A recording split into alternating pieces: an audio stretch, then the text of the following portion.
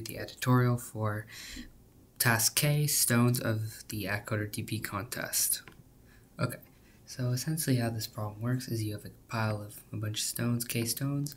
You have set A of 1 to A of n, and you have two players. You start from, Taro, first player, and you can choose any element in A and remove exactly that many stones from that pile.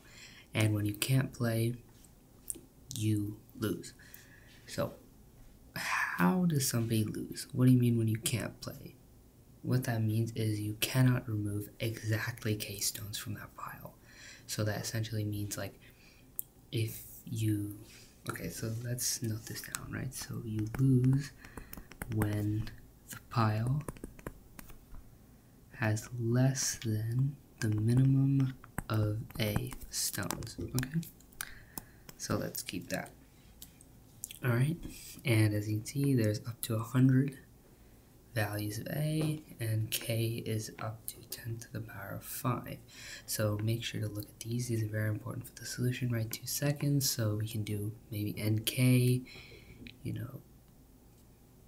that's probably the maximum. Alright, so let's look what we have here.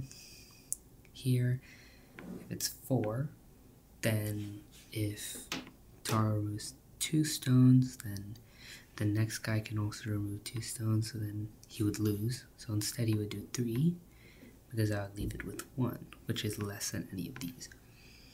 Okay, so the only thing essentially that matters is, the current number of stones in the pile.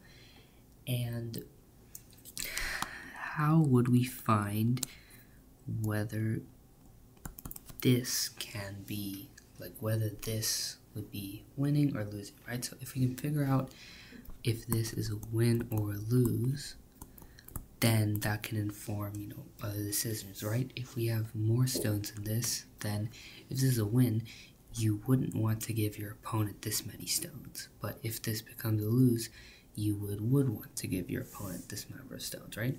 So following the DP philosophy, how can we do this using, previous values, right?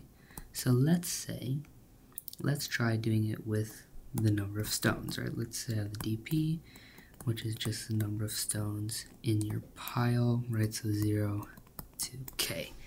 Look, how can we do this? So DP of 0 up to min of A minus 1 is clearly a lose, okay? As we got from here, that's a basic definition of a lose.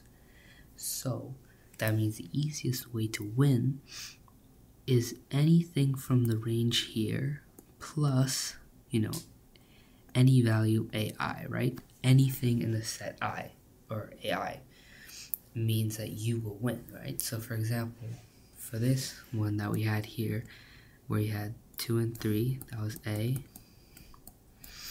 and K, which is the initial amount of stones, is 4. DP0 was a lose, DP1 was a lose. So if you had DP3, which would be, you have 2, or if you had DP3, which means you basically added 2 to this, right? So 2, you had 3 and you took away 2, and that would be a win for you because you've given a losing situation to your opponent. Or if you had DP2, that would also be a win. And from this we can see DP4 is a lose because DP4 is 2. It can either be DP1 plus a 3 plus 3, which means this guy would win,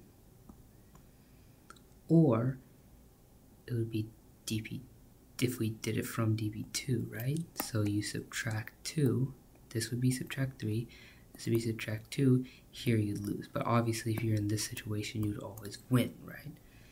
So this way we can see that since 4 is k, you would win, right? Because if you minus 2, you're going to lose. Don't want to do that. But if you minus 3, then you win. So this is essentially what you're going to do, okay? So the way this is going to work is you can initialize this state here, right? Just by the definition of the problem. And then what you can do is for each dp, let's say dpi, right? So for each I from 0 up till k, right? Or technically, what you would really do is from min a to k, and for j, which is from 0 to basically len of a, right, which is same as n, you'd basically say, if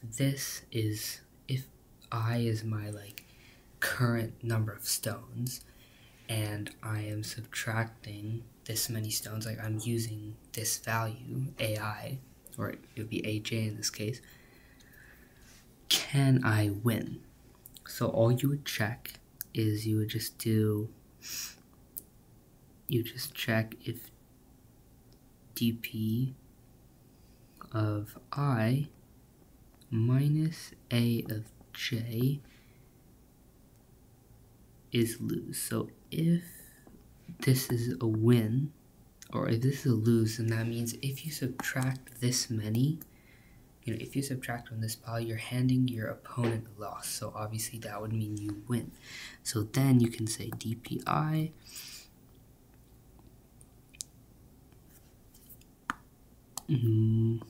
so then you can say that dpi is equal to win, because if you take away aj from that, you get a win. Otherwise, you would basically just initialize in it all dp of anything to lose, because initially it's a lose, right? But you're always trying to get it to a win. And then all you do is you would return, if dp of k is a win, you would give first. But if dp of k is loss, then you go second. So I hope you can see how this works. Essentially all we're doing is we're using information about the past to say, okay, if this is the current number of stones, given what the a is, can we find any way to get to a losing situation? Then we can win. I hope this is helpful and helps you understand DP. Thank you for listening, and I'll see you in the next one.